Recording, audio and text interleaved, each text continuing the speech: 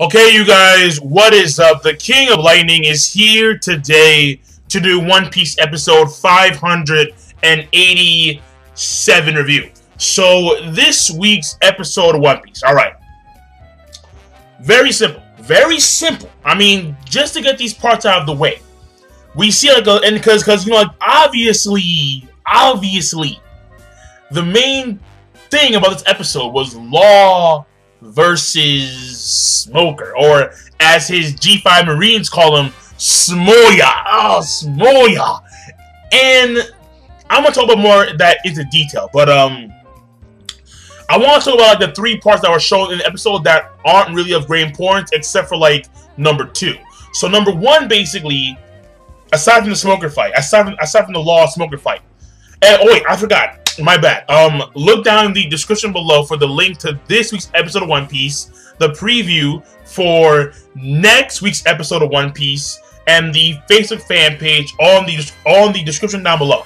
Now, that being said, the first subpart is basically we see like some of the centaurs are still like awake, like they're still conscious after they got their asses handed to them by Luffy and the crew. And now they are taking it upon themselves to go inform the boss about what the situation is going on right now. And that's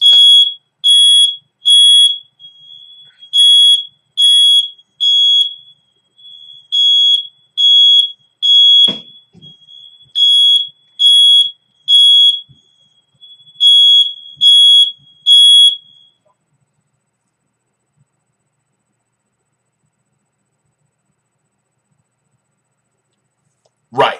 Okay, so that being said, fuck it, no takes, man. Fuck it, all right. I don't care. Basically, subpart part 1 is okay. We have I lost my complete train of thought. Yo, fuck it, man. Fuck it.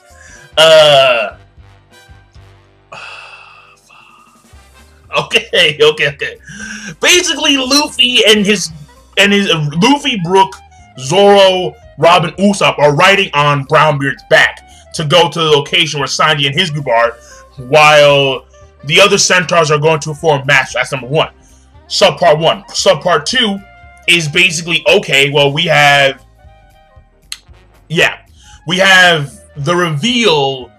Well, we go to the location where like we see their master, like this weird gas dude, and then apparently like he's wondering like what's taking so long, and so his subordinates are notifying him that Law and Smoker have engaged in combat, and it's because of the fact that the Straw Hats, or these people, they have these kids. They went to the front door, fucked up, went around, so the Marines saw the kids, and now this gas dude, their master's pissed off.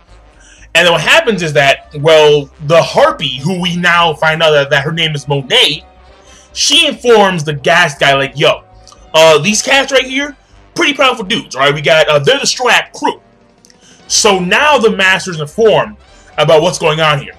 And he has a plan at hand. He has a plan.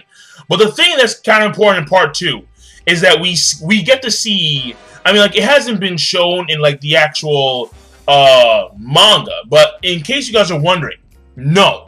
On the newsletter, we see new faces of like Luffy's. Well, we see the back of Sanji's head, Zoro, Usopp, but they're not, and Nami, but they're not new wanted posters. No, they're not. Unfortunately, I was hoping, like, cause like in the manga, I was thinking that they were new wanted posters, but they're not.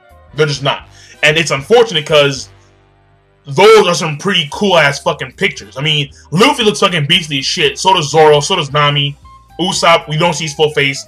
And Sanji, of course, he gets shitted on. Like, we see, like, the back of his head. He gets clearly shit on. Obviously. But, that's subpart part 2. And then subpart part 3 is, okay, well, they're basically, like, we see Sanji and his guys. Well, we see the altered bodies of Sanji, Nami, Chopper, and Frankie, and they're outside and they're cold, and now they're trying to figure out what to do here because the kids are clearly freezing. There's a blizzard outside. They're walking on ice mountains. Yeah, no shit. So clearly they're extraordinarily cold. And now they have an issue at hand. I mean, even Frankie says, when Frankie's inside Chopper's body, even he says, yeah, you know what, taking the kids, not a good idea. Not a good idea. So, but, I mean, that's his first assumption right there, because clearly these kids are a hassle. I mean, things are already harmful as it is with their bodies switched around. And now it's like, we got kids to deal with? Fuck. So that's subpar part 3. And then after that, so that part right there, all that, I'll give it, like, again, like, it was okay. Like, it wasn't anything too spectacular. It was just a lot of, it was really meh, to be honest. I mean, like, what gives it okay, in my opinion, is the fact that, like, we get this, we saw that newsletter, and we get introduced to Monet, like, you know, like a new character. I mean, now we know that Luffy and his guys are going to go over to that location to where Sanji is, and Sanji's basically like, we're kind of, like, our party's kind of, like, you know, well, Frankie's like, yeah, like, we're kind of fucked because we have kids here to deal with. And very simple. So I'll give it okay. Probably subpar plus subpar. Yeah, around there. So that's number 1. All that is number 1. And number 2 is basically... oh, yo, by the way, the thing here is that... Notice how Law's room is sustained throughout the entire course of their fight. Again, like, you see the development of his actual character combat growth, where he sustained the room while fighting, which he couldn't do previously.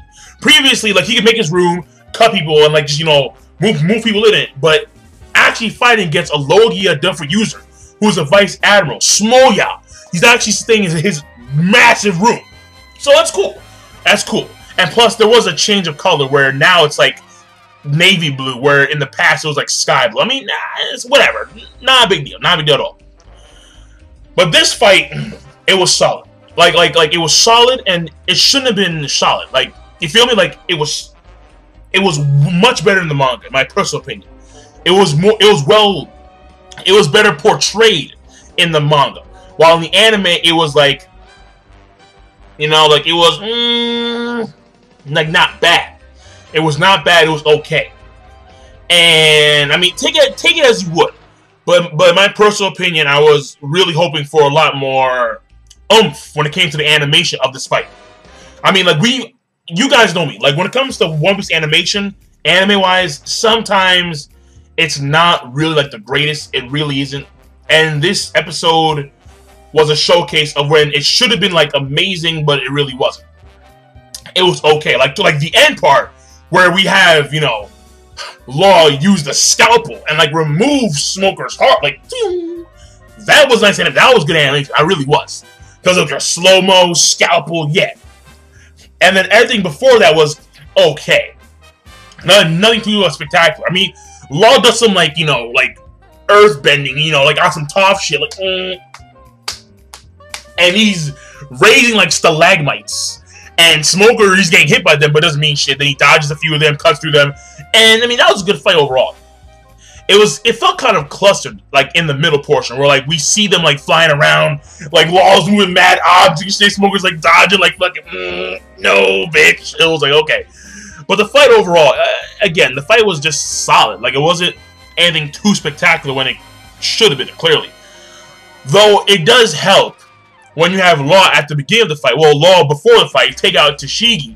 Tashigi, she's like, why didn't you kill me? My honor, my pride. And he's like, the weak don't have the right to choose their own deaths. I'm like, yo, like, see, like, that's a statement. It's a statement because, in a sense, it's true. It's true. The soldiers don't get to choose how they die. They are commanded to go in there and do what they are told, and they do it. And if they die in the process, well, then they die. That's the way things work out in real life, and, well, for the most part. And that's the way it works out here. Law is just he's world superior than Tashigi. And then she gets her ass handed to her, and then when she's crying, I mean, like, again, very, very reminiscent of what happened in a long time between her and Zoro. So, that part, I like that too. So that part I give a good, because, like, it was a true statement, not only in the confounds of the episode, but also in real life.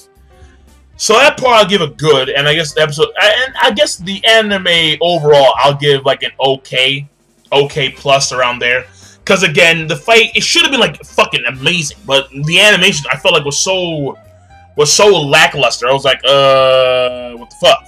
So, like, that's my biggest gripe with One Piece anime. Not the pacing, not the fact that they actually, you know, go with the actual pacing of the manga, but the fact that these people are taking so much time. Well, not time, but like these people they're not putting enough effort into animating it like they should. I mean, that's what I feel personally, because I've seen One Piece have spectacular animation. Like, for example, when Ace, like when Luffy saved Ace come out of the fire, and like Ace is like, you know, all glowing and shit. Like it was beautiful animation. And this fight, I believe, deserved the same quality, but it didn't. So, I mean, like, you would think you'd get a lot of quality because, you know, One Piece is like the most popular series in Japan ever, and that means one thing. So, if they have a lot of this, why don't you just push a lot of this towards the anime? You feel me? But they don't do it. I mean, I don't know why. But I'm done King Lightning. Be sure to, of course, rate, comment, and subscribe as always. And I'm signing out. Peace. Have a nice day.